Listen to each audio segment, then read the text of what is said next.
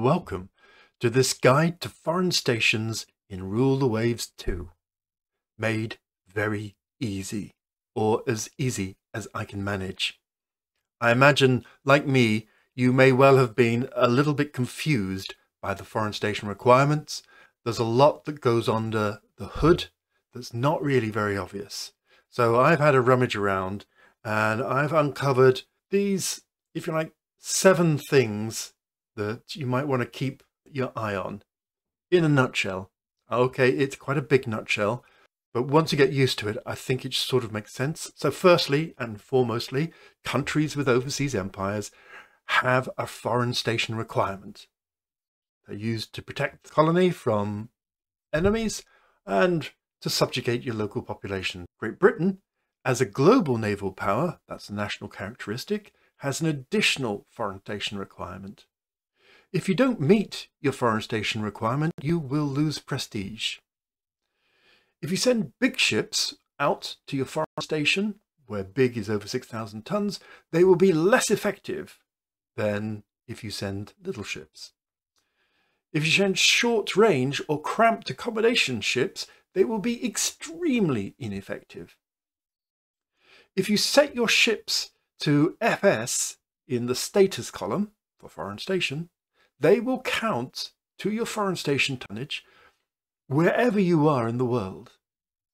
If you have ships on active fleet or trade protection, or I believe, but need to confirm, raiding, they will only count if they are in a sea area that requires foreign station. Finally, if you equip your ships for colonial service, they become 25% more effective on foreign stations. Effectively, their tonnage, instead of being, say, 6,000 tons, becomes 7,500 tons in meeting this foreign station requirement. And this allows you to design some ships specifically for foreign station. Make them cheap, make them low fighting value, let them just fulfill this onerous requirement and save your money for the battle fleet. Let's break this down a little bit more. So, rule number 1, small ships not fitted for colonial service. They get a tonnage modifier of nothing. Everything else has a modifier, but if it's a small ship, and by small we mean it's less than 6,000 tons, and it's not fitted for colonial service, and it's not short range, and it doesn't have cramped accommodation, and you've put it either on FS status or on another status in a sea zone with foreign service requirement, then you will get that tonnage. So this perfectly ordinary 1900, 500 ton destroyer, if you send it out on foreign station, will account for 500 tons of that requirement. Simple. Number 2, if you have a large ship not fitted for colonial service, it will have this modifier applied to it. So you take its tonnage, you multiply it by 0.3333, cut it by a third, and then you add 4,000 tons. So this happens to ships over 6,000 tons. So here you have a perfectly ordinary 14,900 ton pre-dreadnought battleship. It only deducts 8,966 tons to foreign station requirement. A major reduction. And the bigger the ship, the bigger the loss. If you have a small ship that is fitted for colonial service, then you are modified by 1.25. If you're under 6,000 tons and you have colonial service and the usual stuff, then this 1,600 ton corvette contributes 2,000 tons to the foreign station requirement. This is what I meant by a specially configured, cheap, low value. If you have a large ship fitted colonial service, you will still take the tonnage and reduce it by a third and add the 4,000 tons and then apply a 1.25 modifier, so increase it by a quarter. So here we have an 11,000 ton armoured cruiser. It, with the colonial service fitted, will give you 9,583 tons to your foreign station requirement. If you didn't have colonial service fitted, it would have only have counted 7,666, so nearly 2,000 tons less on this 11,000 ton armed cruiser. If your ships have either short range or cramped accommodation, or short range and cramped accommodation, you will receive various penalties. So cramped accommodation, you get reduced by a third. Short range, you get halved. And both together, they get reduced by, well, you multiply them by 0.35. That's a whopping reduction. So here we have that 11,000 ton armed cruiser. And now, because it is short range and cramped accommodation, it's only contributing 2,683 tons to foreign stations. So using short range and cramped accommodation ships overseas is a really, really poor investment. Not to mention that during a war, short range ships cannot move from their sea zone. So if you want to deploy them around your empire, you can't do that. Finally, there's this national characteristic of global naval power. They must keep 10% of their fleet tonnage outside of the home area. Now, this only applies to Britain. Britain needs to keep 171,000 tons on foreign stations when you play at the very largest size. And if they deploy that, and it doesn't equal 10% of the tonnage, then you'll have to send more ships. I believe that this is a straight tonnage, so no colonial modifiers are applied. Likewise, there's no penalty for short range. However, you can't use cramped accommodation to fulfill this requirement. So, the cost to Britain in particular for ruling the waves, in a Rule Britannia kind of a way, is particularly heavy. So I'm going to unpack that a little bit, because if you can manage Britain, you can manage any of them. Britain has a need to dominate its home sea area because it's likely to have a conflict with France and Germany and Russia. It also needs to keep foreign stations requirement in 10 sea areas around the globe. So there's only 4 areas that it isn't required to send ships. These totals, by the way, can change depending on what's happening in these areas. For example, if there's a local war. And of course, they can change if you acquire or lose more colonies in these areas. In addition, Britain has this global naval power requirement to keep 10% of its fleet tonnage unadjusted by colonial service outside the home area. And as Britain, if you are planning to have a conflict with Japan or the USA, you're also likely to need to improve basing and coastal fortifications in the North American east and west coasts, in the Caribbean, and in Northeast Asia. Britain, when you play historical resources, gets an awful lot more money than anybody else. But this is the reason why. When you compare it to everybody else, you can see that, well, actually, if you combine all of these together, all the rest of the world together, it still wouldn't meet probably half of what Britain has to do. This is at a very large fleet size. Now, that's a very large fleet. If you go down to smaller and smaller fleet sizes, it does get less in quite a measured way. And that's a bit different. Here's that same chart for Britain. Here are the various fleet sizes.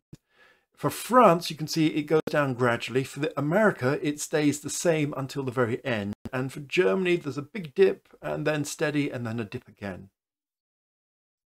As I say, if you can cope with Britain, you can cope with any of them. So, here is a classic colonial gunboat. It's 1,600 displacement. That's nearly the max. 1,700 is the max. It contributes 2,000 tons to foreign service with colonial service fitted. It has a rubbish speed of 17 knots. It's got a massive bit of weight remaining, and it only costs 2,453. It has two 5-inch guns and an ASW value of 5.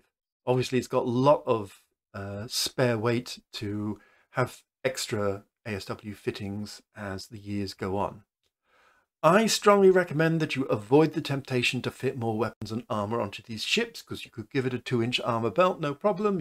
You could give it more 5-inch guns. You could probably give it a secondary battery as well. You can't obviously give it torpedoes, but you could make it a tough nut. But that's pointless, because it's never going to appear in a battle other than by accident as a little escort floating around on the side. And if that's the case, it's never going to be able to stand up to a passing battle fleet. So don't. Its primary features here are that it is the lowest cost per ton for foreign station. So for each tonnage of foreign station, it only costs £123, or dollars, or marks, or rubles, or lira. It's also the second lowest ASW cost per ton. These are build costs, by the way. So how much does it cost to build for how much foreign station or ASW does it provide? It's also, and people I think don't often realize, dual status.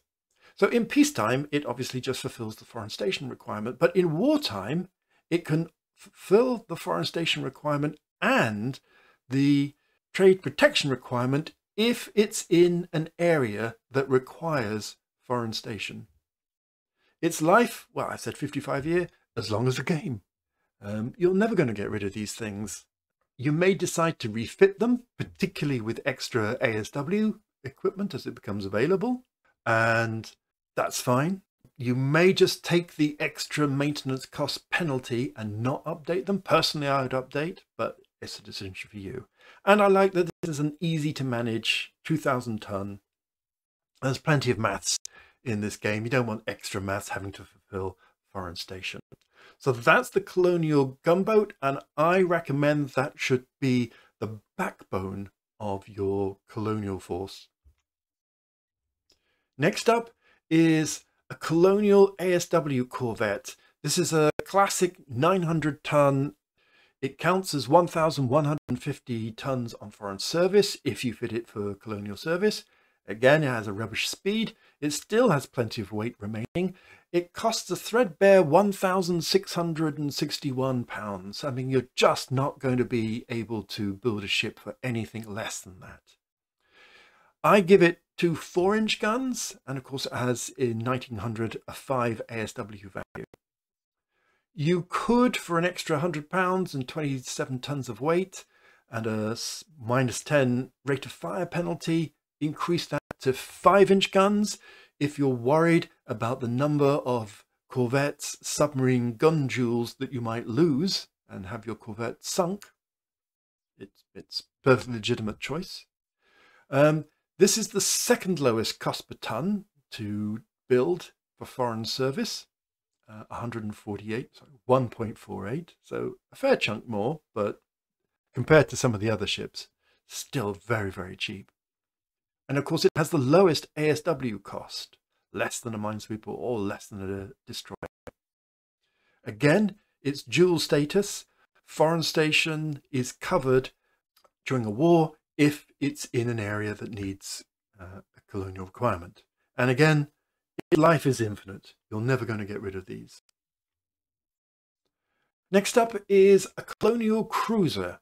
This is actually starts off really as a fleet cruiser that has colonial abilities attached to it, so that when it's no longer able to sail with the main fleet because it's obsolescent, it can still double up as a very successful colonial cruiser. It's got 6,000 tons weight. That accounts for 7,500 tons of foreign service if you fit it. A speed of 22 knots, which is quite handy at 1900, a little bit of weight remaining, 25,459 in cost, a mixed 6-inch and 4-inch gun battery, 3 torpedoes, 1 port, 1 starboard and 1 aft. Personally, I always think these first generation ships are probably going to be chased at some point in their life as they get overhauled by more sophisticated ships, and having a torpedo in the aft might just help it escape. It's a mild cost per ton for foreign station, 3.37. You can see that's a substantial jump from the corvettes, but these are much more capable warships. They can do anything. They can active fleet, raiders, trade protection, as well as foreign station. They're also dual status for the same reason, and they have a active fleet life of 10 years minimum, possibly 15 if you decide to refit the engines, and certainly a good 20 years foreign service life. They're easy to manage as well. 7,500 is a nice steady one. You could plump for its mini-me equivalent, the Colonial Scout Cruiser. Here are some examples. Throughout I've given you examples of what the navies had actually built. It has half the displacement, 3,000 tons, so 3,750 in foreign service, 21 knots, 18 tons remaining. Much, you know, when you go smaller, things get really tight. 11,638 to build, so slightly less than half the cost. A battery of 4-inch guns, again 3 torpedoes, this time a 2-inch armor belt, so immune against 4-inch guns. The bigger cruiser had a 3-inch belt, which is immune against 6-inch guns, or 6-inch guns of 1900 vintage. Again, it's a mid-cost to build. It's full capability when built, dual status, and a 10-year active life, 15 years foreign station, maybe 20. It depends on your circumstances and what's happening. You do get 2 and a bit of change left over for the price of one 6,000 ton one. But I think the 6,000 ton one is so much more capable that the small increase in cost is well worth it. And that's it. Small ships count their tonnage in foreign stations. Large ships have their tonnage reduced by 1/3 and then have 4,000 added on. If you fit your ships with colonial service, that adds a multiplier of 1.25. If your ships have cramped accommodation or short range or both, they have significant penalties applied. And Britain, as a global naval power, needs to deploy 10% of its fleet tonnage outside the home area. I hope that's made it a little bit more clear for you. I know it's quite a lot to take in. I will include in the link below these notes so that you can write through them again. If you found this helpful, please give it a like. Like tells YouTube that these videos are useful for Rule the Waves 2 fans. And thank you very much for watching, and stay safe in these troubled times. Cheers for now.